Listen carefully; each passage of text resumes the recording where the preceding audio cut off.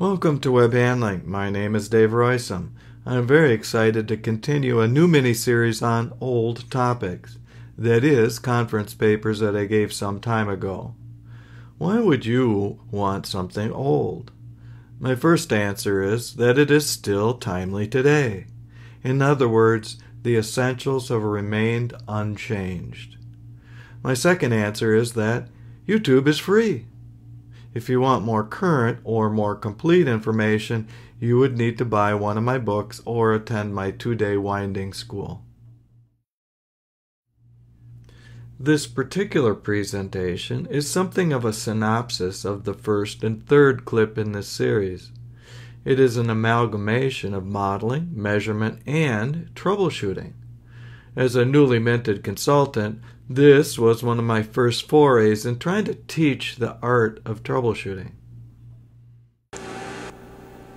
In the next few minutes, we will discuss a few of the many tools that can be used for the design of wound rolls. The purpose is merely an introduction to the tools rather than detailed coverage. Thus, it is important to design wound rolls to maximize product quality and process efficiency. Unfortunately, the process of winding may sometimes damage the material, and at other times, the winder may be wrongfully attributed to a problem whose cause lies elsewhere.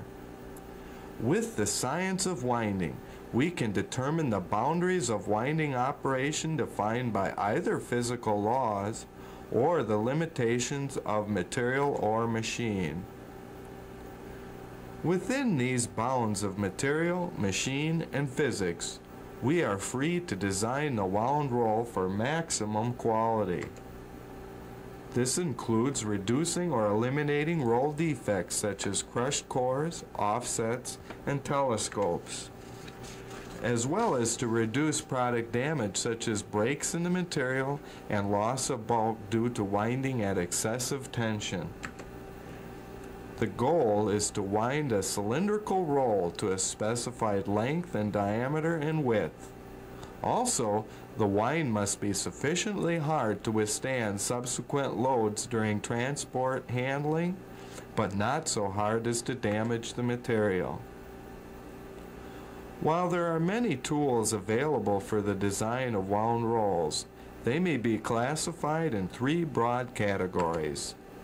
The first and most commonly used is the subjective diagnosis of problems and solutions using previous experience or trial and error.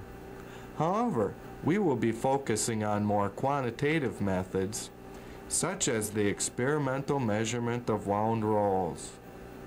The usage of the measurements varies considerably between mills, from never at all to occasional tuning of a winder, to periodic spot checks, to quality control rejection criteria. However, as we will see shortly, the mathematics and physics of winding has been derived and solved. This allows many wound roll analysis to be performed on a computer without resorting to measurements on a pilot or production trials. The first measurements of wound rolls were made by striking the rolls with a billy club and noting their hardness. The tightness of the wind was related to and gauged by the hardness of the impact. This impact hardness of rolls can be quantified by instruments such as the Beloit Rhometer and Schmidt hammer. The next category of wound roll measurements is the quantification of interlayer pressure by the friction measurements such as core torque, pull tab, and Smith needle. Similarly, machine direction strain can be measured using the Cameron gap and J-line tests.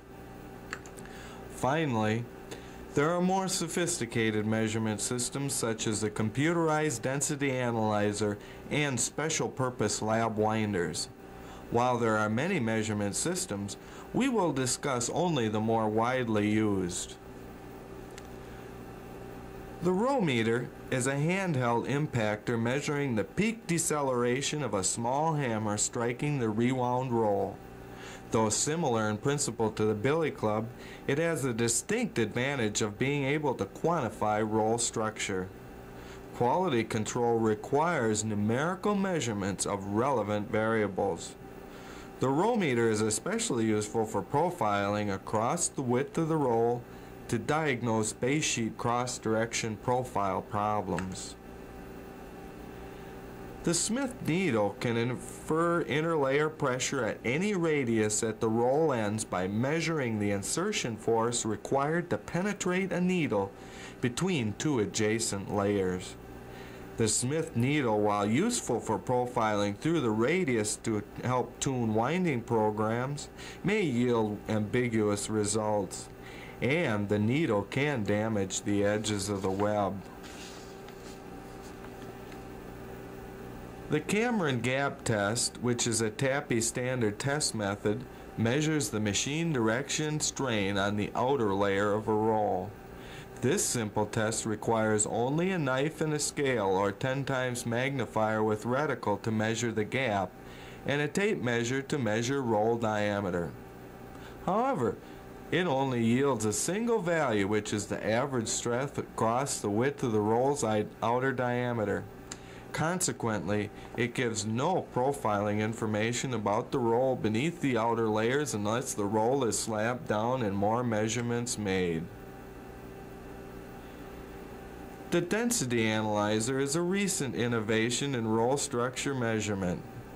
This computer-based instrument has at least 2 encoders that are attached to the core and a roller or drum which travels at web speed. The pulse output from these encoders are counted by counter boards which interface to a computer. The counts are then used to calculate the density of the outer layers during winding or unwinding. Any sufficiently large increase in winding tension or stress will result in increased density readings. The density analyzer is one of the truly modern and automated test methods for roll structure analysis.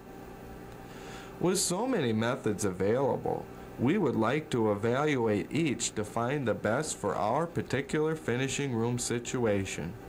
Evaluation begins by checking each method against several important measurement criteria. These criteria include the ability to profile a roll either across the width or through the diameter, the accuracy of the measurement, the ability to record data, whether it is directly related to stress or strain, whether it's non-destructive, how easy is it to use, and the costs of operation. As seen here, the satisfaction of the measurement criteria varies considerably among the measurement options. In general, the impact measurements do quite well for cross-machine profiling, while the others are better suited to profiling through the diameter. Unfortunately, many of the measurement systems produce data with considerable scatter, so that interpretation can be risky. The evaluation of accuracy and reproducibility is covered more thoroughly in a TAPI journal article and accompanying video. The last major consideration when choosing a measurement system is equipment and labor costs. Some of these tests can be quite involved, while others, such as the density analyzer, can be easily hooked up on most winders and run automatically without much tending. While measurement systems are more commonly used, analytical models can often give more detailed information with less effort. These winding models have evolved in the past 3 decades through the efforts of many scientists in industry and university.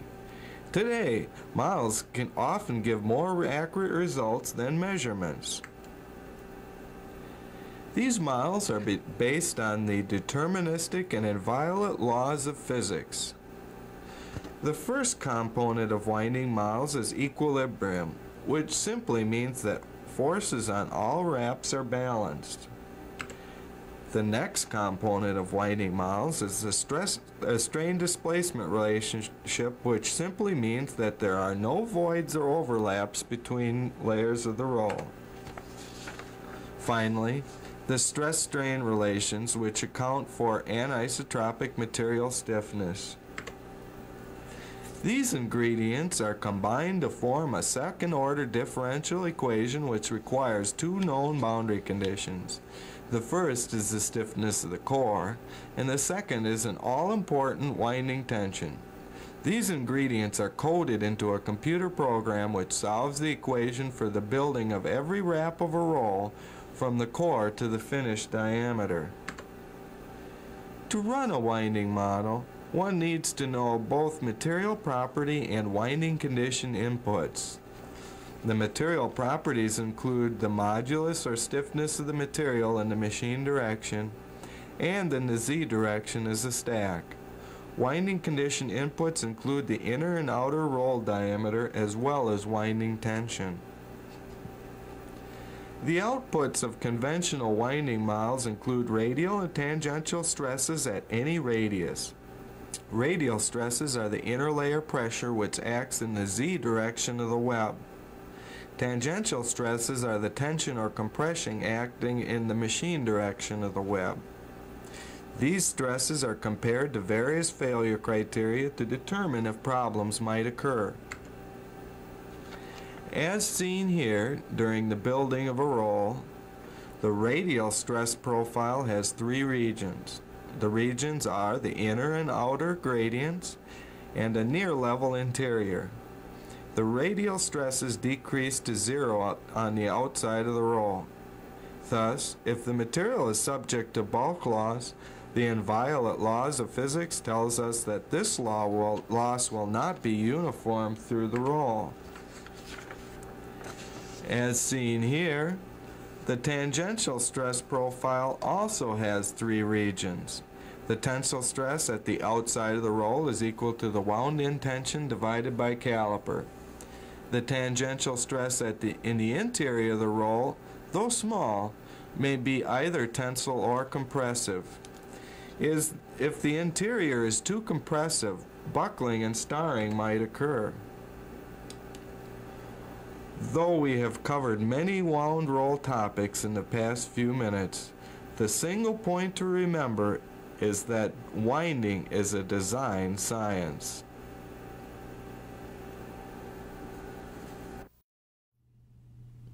These topic areas are so important that I return to them again and again in my career. The first two times were as chapters in two of my books.